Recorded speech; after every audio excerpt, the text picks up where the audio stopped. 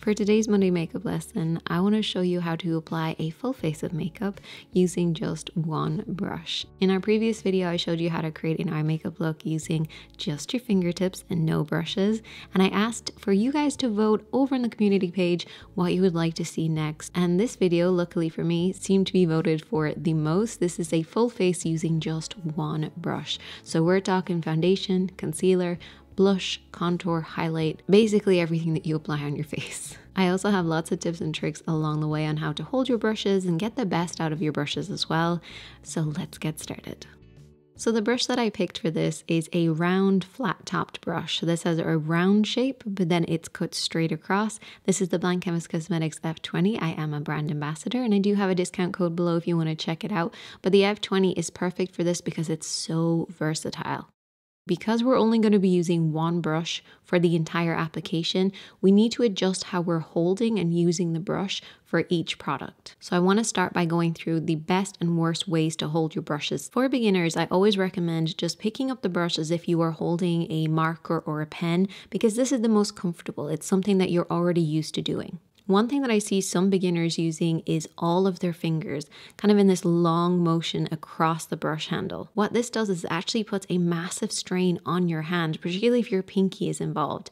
If your pinky is coming into contact with your brush, you are going to end up with hand cramps. So it's best to not involve your pinky whatsoever. So here we have position 1. This is the pen shape. We have our thumb, our index finger on top, and then it's resting against our middle finger. But then you can also do position number 2, which is actually bringing 2 fingers on the top, and I like to refer to this as the bunny because it kind of looks like bunny ears on the top of the brush. This means that we are resting against our ring finger and we have 2 fingers on top and we're still using our thumb on the edge. Now when it comes to actually where the brush is sitting onto the hand, you have the well shape. This is sitting right in the little well, because if you think of it, it kind of looks like a well, or maybe I've just been playing too much Zelda, but it looks like a little well, and you're basically going to hold the brush in either the bunny or the pen and rest it in this area. And then similar to the well, we have the wall. So this is basically where it's not resting backwards, it's sitting up against the wall of the index finger. And again, our pinky is not involved in the situation.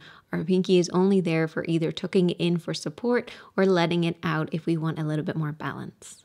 And then the next important step is how it comes into contact with the face itself. I don't want you to push the brush too much on the face. What I want you to do is use all of the bristles focusing in one area and doing this tapping motion. This is what I refer to as the woodpecker. So you're always working in kind of a 90-degree angle across the face.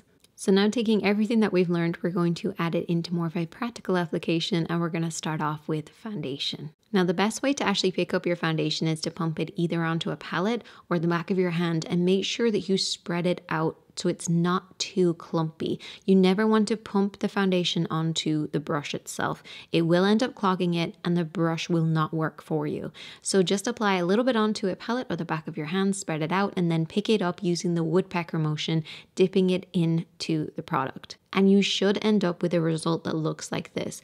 If it doesn't look like this, then you're using too much and you want to spread it out a little bit more and just very gently tap it in. As you can see, we just have little droplets of the foundation on all of the tips of these bristles. This is going to give us the best finish, trust me. Each one of these dots is going to combine to create a kind of photograph or that perfect airbrush finish. If you ever zoomed into an airbrush photo, you will see that it's made up of all of these dots over and over and over again to create that flawless image. That's what this is going to do, but we're going to use a brush to do it. So I'm holding the brush in the pen position, going against the wall of my finger, and we're using the woodpecker, bouncing this off and on the skin.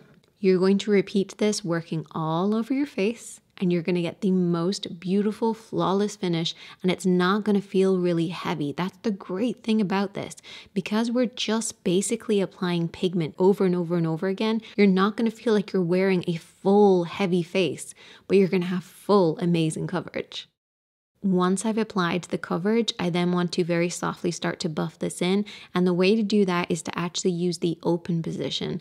So I use the closed position using my ring and my pinky really close to my hand. This gave me a lot more pressure as I was using the woodpecker motion.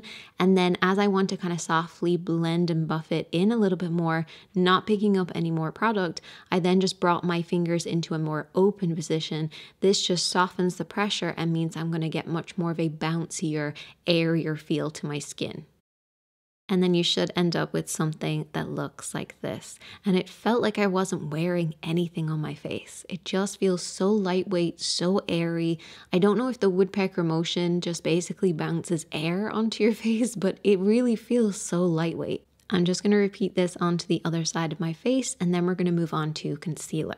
Now, obviously, because we have such a large brush, we're not going to be able to get right into the inner corner of the eyes or the outer corner. So that's why it's best just to use either your fingertips to apply it or just use the little applicator that it comes with. And your fingertips are actually great for blending out concealer because it has that warmth, so it has that creaminess, and then it just effortlessly blends. However, you can use this brush if you would like as well. You just need to adjust it ever so slightly. So I'm using the pen position, holding up against the wall, and I have my fingers sprayed in the open position. This is just going to make sure that I'm not being too clumpy or too hard, and I can get into the inner corner and underneath the eyes.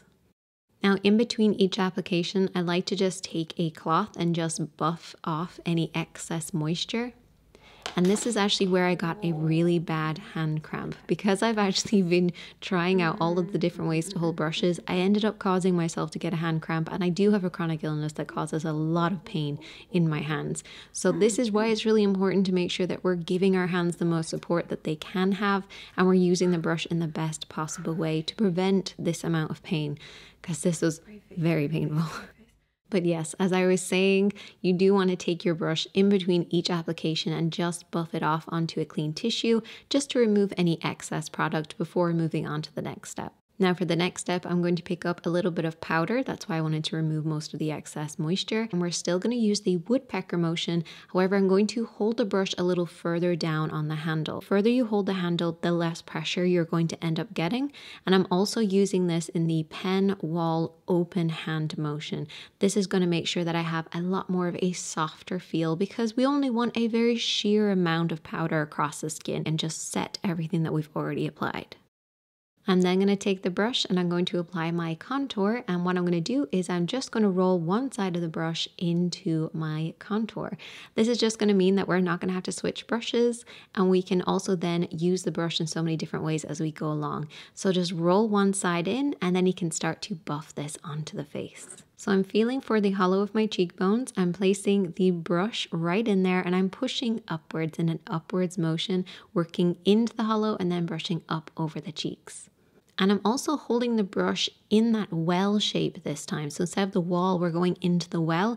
This is just going to give me a much more softer finish. And because I'm working in an angle, it creates that soft swooping motion for me. So I'm pushing upwards from the hollow up into the cheeks.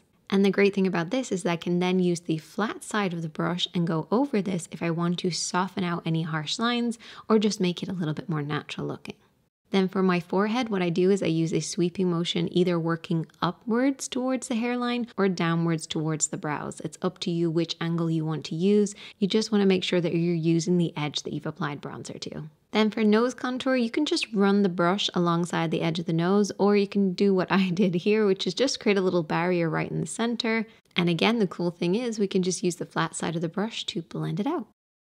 Now you can also use this on the eyes if you just want to create a little bit of framework, but if you want to, you can also check out my video on how to apply a full eye makeup look using just your fingertips too. And then we're just going to use the opposite side of the brush to apply our highlighter. And I'm holding the brush in exactly the same way that we did before, an open, well pen position, applying this wherever you would typically like to apply your highlighter. I do the tops of my cheeks, a little bit on my nose, lips, and then cool thing again is we can just use the flat side of the brush just to blend it out. Now the very last step is to pick up your blush, and I'm actually going to use the flat side of the brush to do this, tapping it in the woodpecker motion and then just applying blush wherever you typically like to apply blush. I like to go onto my cheekbones and then work upwards towards the top of my ear. So we've applied our foundation, concealer, powder, contour, highlight, and now blush. And then all you have to do is just give it a quick wash and it should be ready and dry by tomorrow. Always finish with blush, always, because you don't want your contour or your highlight getting pink. And then look how much movement. After all of the makeup that we've applied, see how the brush has so much movement? There's no clogging because we're using a little bit at a time and applying it onto our face, which means less damage to your brush, but also less product wastage on your brush. It's going on your face. That's the trick. I really hope that you enjoyed this one. If you did, please give it a thumbs up, and let's, for fun, let's do one of our emoji challenges.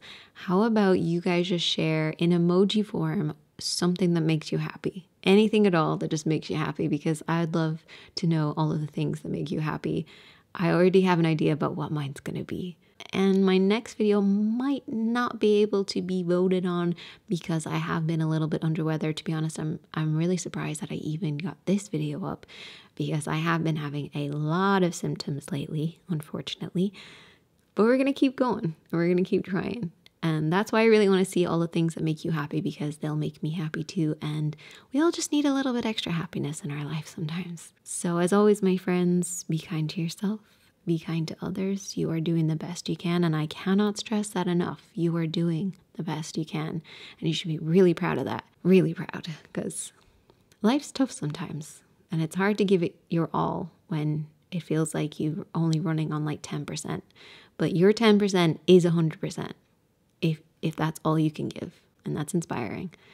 So keep going, be proud of yourself, be kind to yourself, and I'll see you guys in a video really soon.